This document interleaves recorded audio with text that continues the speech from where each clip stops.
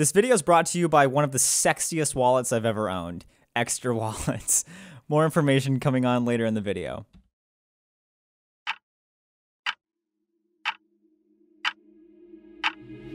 The ticking bomb. The staccato rhythm mirroring our heartbeat's unstoppable journey to its final destination. Each beat, a reminder, a regret, an opportunity, a moment built on another moment, increasing in tension as the timer gets louder and louder and smaller, with us having no way to stop it. Originally a favorite way for film director Alfred Hitchcock to describe suspense in a scene, the ticking bomb model is made even more terrifying in the new film Tick, Tick, Boom, because it's used as a way to describe the tension of life itself. The constant ticking, counting down to turning 30 years old, and being faced with the dreadful thought of having accomplished nothing. The relationship between art and artist is complicated, with the love for the craft seeming to make up for the relentless beatings the artist makes in trying to make it. This typically goes unnoticed, with the final product, more often than not, masking the self-doubt, aggravation, and sleepless nights that went into creating it. So how does the history and presentation of Tick, Tick, Boom speak to the complex relationship between this magical presence of musical theater and the countless artists struggling to create it? Well, curtains up, run crew, because it's time to dive into a film that dares to ask, what if we took The Greatest Showman, but didn't lie? It's time to learn and talk about Tick, Tick, Boom.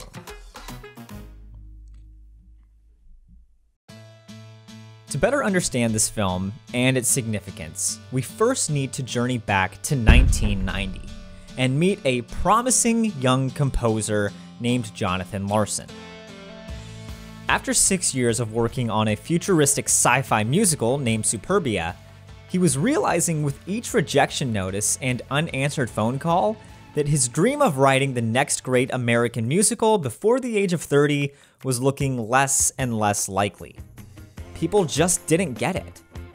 It featured a techno-pop score, people walking around with television sets on their heads, and it was unlike anything else that was considered commercially bankable on Broadway.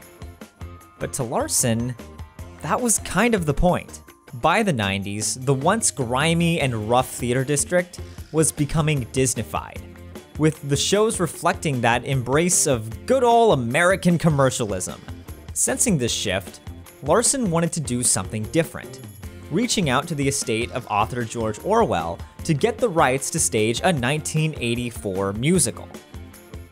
Shockingly, the young waiter at the Moondance Diner was rejected.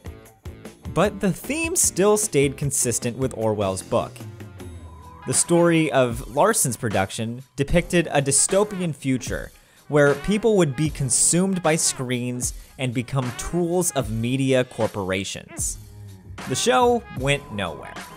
And feeling dejected at Superbia's failure to launch, Larson decided to funnel that artistic frustration into a new piece. One that would come down from the cosmos to be an incredibly down-to-earth rock monologue of a fictional artist named Johnny staring down 30 and fearing he's wasted the time he's been given. The piece would first be called 3090, and then Boho Days. Boho was an informal way of saying bohemian. As Webster Dictionary describes it, a bohemian is a person, usually a writer or an artist, that lives an unconventional life. No better words described Jonathan Larson. He was a man who truly embraced la vie bohème, living in a rundown 5th floor apartment in the West Village of New York with no heater, a bathtub in the kitchen, and a broken door buzzer, meaning that anyone who wanted to come up would have to use the payphone across the street to get Jonathan Larson to drop the keys down to him. His room was an eclectic whirlwind of books, sheet music, a keyboard, and a blinking Macintosh desktop that he used to write. While boho was a great way to describe Larson, nobody else knew what it meant. So he later changed the name to better reflect the descending bomb of time. Tick, tick, boom. The piece was stunning in its stinging relatability. So much so that a young producer named Jeffrey Seller saw Larson's 1990 production of the show and connected with the piece's underlying question: is art a viable way to make a living?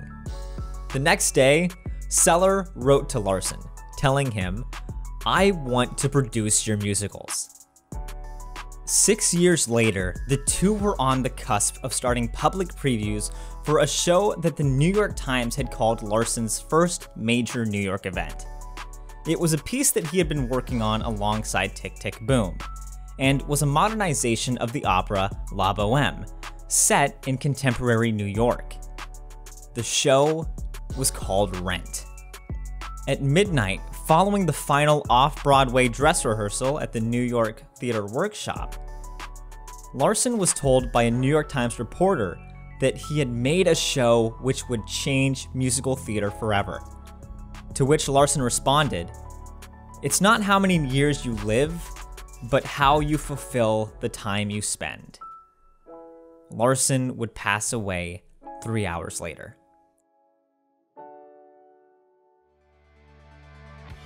A few years into Rent's triumphant Broadway run, David Auburn, who was Proof's Pulitzer Prize-winning playwright, was presented with a collection of drafts, notes, cassette tapes, and video recordings of Larson's original Tick, Tick, Boom, and given a single mission: turn the one-man rock monologue into a piece for a trio made up of 12 monologues and 12 songs. Using nearly 80% of Larson's own words, Auburn would reconstruct the piece to be an accurate autobiography of the composer himself, framing the show so audiences could invest in Larson's anticipation, disappointment, and perseverance in real time. The show would now follow Larson leading up to the actual workshop of Superbia, instead of everything taking place after. The off-Broadway production of Tick, Tick, Boom would open in May of 2001.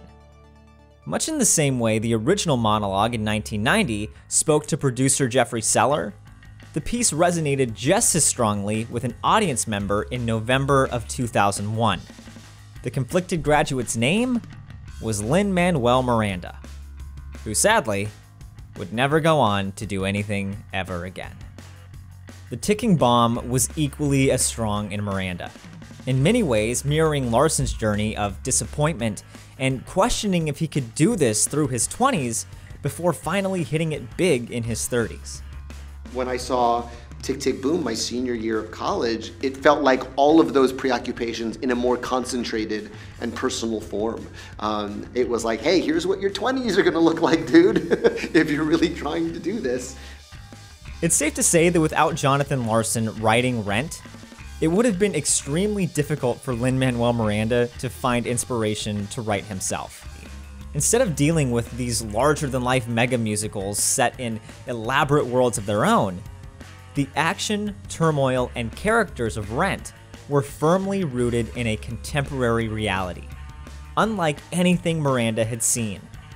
Add in the fact that this was the most diverse cast he had ever seen on a Broadway stage, and it was more than enough to ignite his creative spark.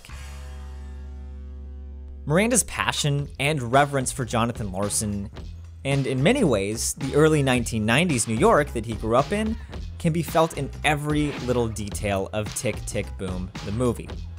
As he said in an interview with Untapped Cities, production designer Alex DiGirlando and Miranda promised to show the New York of 1990 as it really was, and not a romanticized version. The city was getting its first layer of family-friendly paint, representing an in-between of the dark and grimy 70s Times Square with the bright and vibrant Toys R Us one of the early 2000s. The team dove into endless research to recreate each location, and the end result is stunning. Looking at the Moondance Diner, I would have never believed it was built on a soundstage. I mean, I was half expecting them to just throw in Mary Jane yelling at Lynn's chef, just to make it extra authentic. This authenticity translates directly to Larson's 508 Greenwich apartment, his sagging bookshelves and scattered papers representing an artistic haven and a snapshot into Larson's chaotic, eclectic, and restless mind. A restless mind that's on full display in the intense sequence, Swimming. The song finds Larson being hit by the world at all sides, leading him to seek solace in the red and green stripes of his local pool. The team had scouted multiple locations, but nothing felt right until they found a recreation center in the West Village. The pool remarkably had the same design mentioned in the song. Not long after deciding to use the spot, the team would learn that this was the actual pool Larson used most often. Swimming wasn't in the off-Broadway production, and watching it here, it makes sense why. The nature of the song doesn't resonate as strongly without seeing someone legitimately swim. With each camera cut frantically alternating in and out of Jonathan's point of view, the agitated turmoil pouring out in a pulsing stream of conscious rant, each beat matching his frantic strokes, and of course, the ingenious decision to turn the stripes into a musical staff, the sequence accomplished something a large majority of musical film adaptations don't. It actually uses the cinematic medium to heighten the song in a way that the stage version just couldn't. This ties into something Asterisk said on the community post I put up asking what makes a good movie musical, where they said, "I think the best movie musicals have people behind the scenes who remember that it isn't a stage show, and figure out how to get shots that evoke the same feeling, but actually work on film."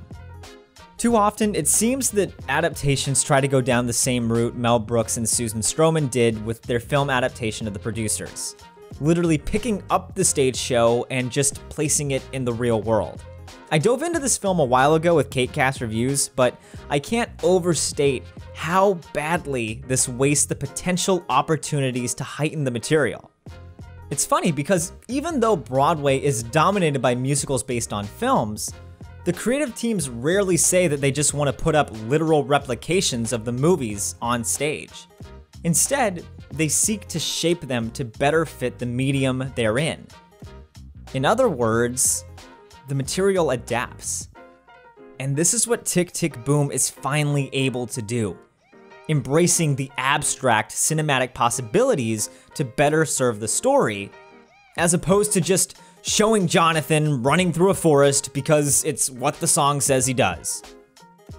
And yet, despite this occasional abstraction, the film never fully loses touch with the reality it's grounded in. And that's thanks to Lynn's use of the framing narrative.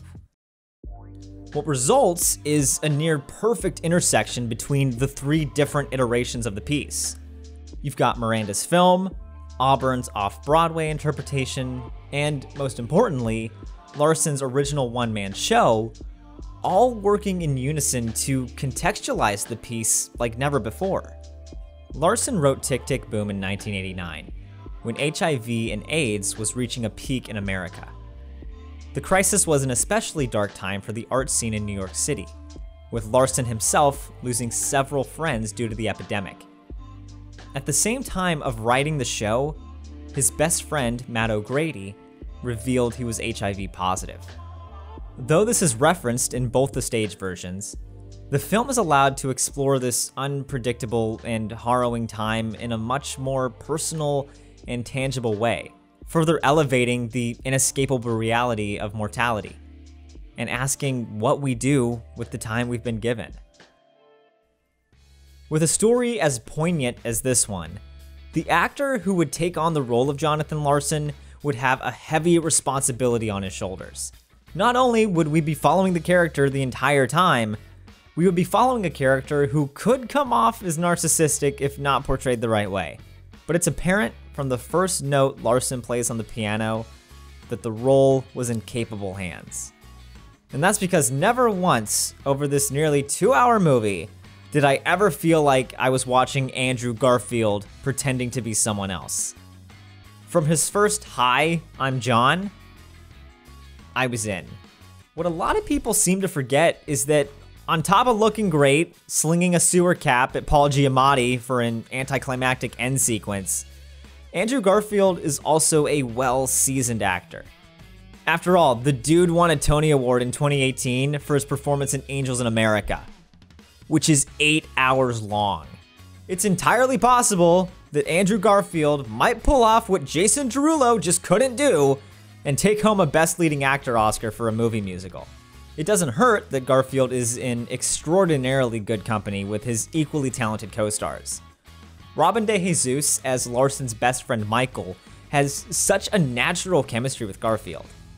His portrayal of the artist turned corporate marketer serves as a great foil to Larson's bohemian dreamer. Joshua Henry and Vanessa Hudgens sound fantastic, and even though we never really learn much about them outside of their roles as the two singers that accompany Larson's workshop of Tick Tick Boom, they still find a way to humanize the collaborative beauty of the arts. It was kind of weird that Vanessa Hudgens' Caressa gets to share an 11 o'clock number with Larson's girlfriend Susan, but I mean, if I cast Rizzo from Grease in my movie, I'd probably give her a go-home song too. Real quick before we move on, if you're like me, then you most likely know the awkward card shuffle. You know what I'm talking about? Where it's either the merch stand needs a credit card, an usher needs to see your ID, or you just desperately want to give your business card to Patti LuPone. Either way, when that moment of truth comes, all you can do is fumble through your wallet. All I can say is thank God I discovered the extra wallet, because now, not only does my wallet look and feel better, but also that awkward card shuffle is gone. If you're watching this at the right time, then you can get in on Extra's 40% site-wide Black Friday deal, which is running from now until November 28th. And even better, I've got a special link, so you can get an additional 5% off on top of that. So hurry up to get the perfect addition to yours or a loved one's theater game, while also supporting the channel at the same time. Link is on screen, but also in the description. Anywho, you ever seen 2008's Incredible Hulk? And at the end of the film, the general's at the bar, and all of a sudden, he meets up with Tony Stark. As a 12-year-old kid, seeing the two worlds combine for the first time, that was a lot to deal with. So imagine how this 25-year-old kid felt when he got hit with Andre DeShields, Beth Malone, Pippa Sue, Renee Elise Goldsberry, and, not Peggy, all walking into the Moondance Diner. If musical theater fans freaked out over the Broadway nods in The Heights, I don't think any of us were ready for the full-on headbangs this movie gives us. But while the cameos were exciting, Amber over on the Patreon brought up a really good point in saying, I loved them, but I also realized how distracting that was. This is a movie 150% for theater people, but I think it really will alienate others that are not fully invested into the theater world of today. And while I can absolutely see this happening, I don't think it's gonna be as big a deal as we think. I view it in the same vein as the dirty jokes that got slipped into old Nicktoons when we were growing up. They went right over my head, but my parents got them because they were the ones it was directed towards. Much in that same vein, the Easter eggs are definitely there, but I don't think it's gonna throw anyone off to the point that they don't still enjoy the story. The only part that's really gonna confuse people is Sunday, where the references are definitely overwhelming for someone who, as you said, isn't fully invested in the theater world. Like, I can literally hear my mom right now just saying, who are all these people? Why is the diner wall opening up? I don't get it. I'm putting on Titanic. But for the most part, they keep it to a nod and a wink, much like in The Heights did, presenting the moments in a, we see you, kind of way. Regardless, it's apparent that Miranda wanted to do something different from every other movie musical offering of this year. Hell, maybe even ever. Instead of trying to make a movie for the masses, he decided to embrace the artists that have always been here. You can feel through every shot, every song, every second, that Miranda wanted to inspire creatives much in the same way he had been back in 2001. It's a remarkably intimate and genuine movie, especially considering it's Miranda's first, speaking directly to anyone who has ever questioned if they can really accomplish what they set out to be in a world that tells them they never will.